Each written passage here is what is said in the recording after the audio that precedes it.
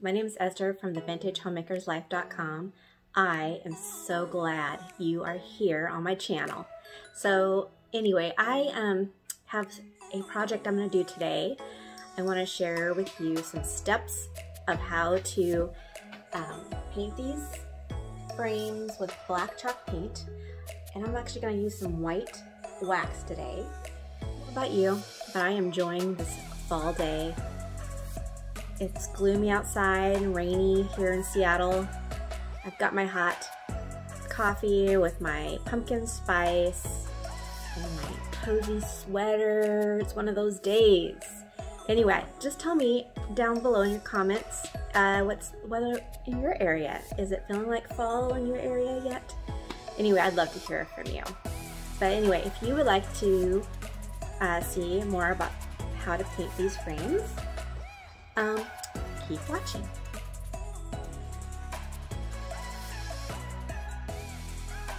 In all honesty, I've never used white wax before. Those of you that are experts probably will find my process very interesting. But anyway, here is the before frames. So I have a little boy in my office with me today as I am showing you how to paint these frames. We haven't picked out a name for him. If you guys have ideas of a name for him. Anyway, he is so cute. He's a purebred Maine Coon. He's just wanting to go play. So I'm gonna let him play. I'm quickly taking the art out before I start. I'm using Athenian black chalk paint. And then here I have an Annie Sloan paintbrush and it's upside down. Oops, sorry. And this is the Annie Sloan white wax. This is what it looks like before I start.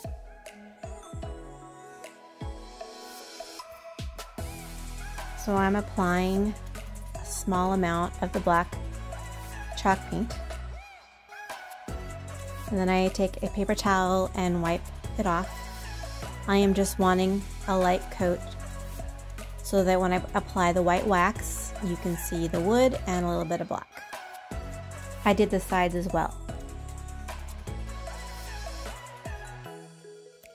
I am now applying a thick coat of white wax, trying to get inside the grooves.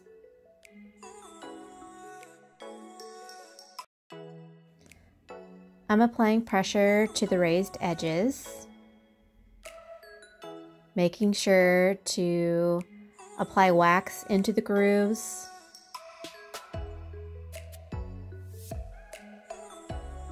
And then putting pressure on the edges, and I'm here using a clean paper towel to get the edges cleared off of any wax. And then I keep going with the process. Fill in the grooves, clean off the edges. And here it is up close.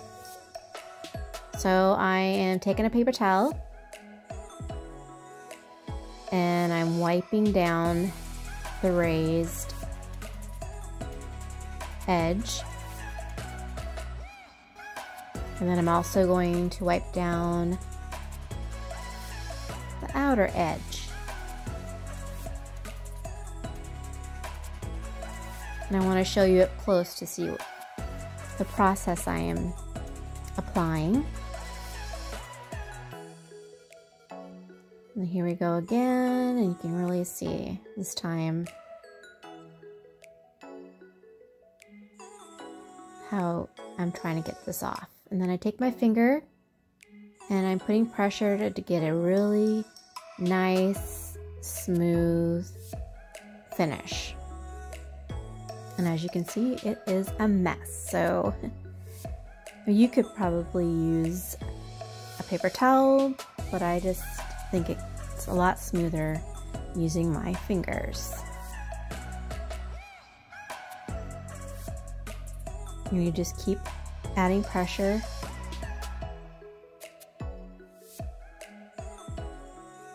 This corner is not going so well.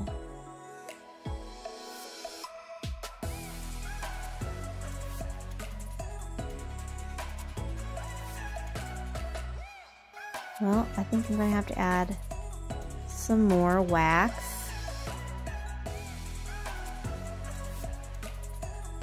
Oh, there you go. It's getting smoother.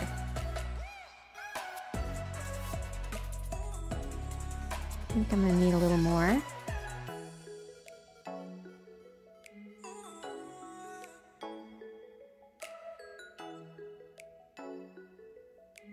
There we go. That's what I'm looking for.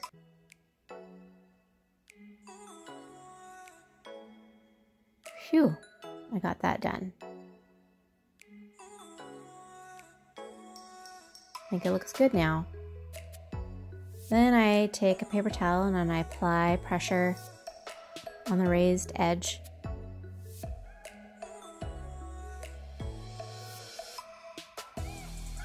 And then I'm also applying pressure on the outer edge.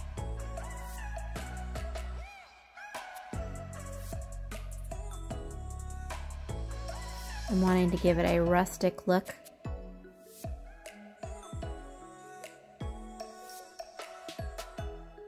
I'm not really sure how this all really looks. You guys can tell me what you guys think. But I think I learned something along the way here. It takes a little patience and a little time.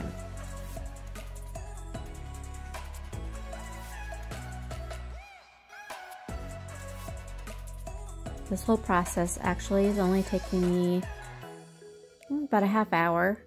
So let's see, I'm finishing it up.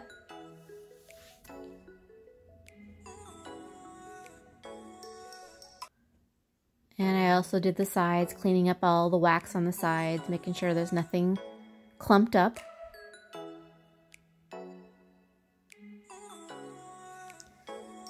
It's finally done. It has the rustic look that I love. I think I'm going to really enjoy the Victorian rustic look. So it's the next day, and this thick area here is still a little wet. I'm going to let it dry, and then once I do that, I will show you what it looks like back on my wall. It took about 2 days for the white wax to dry. I love how it looks in my home.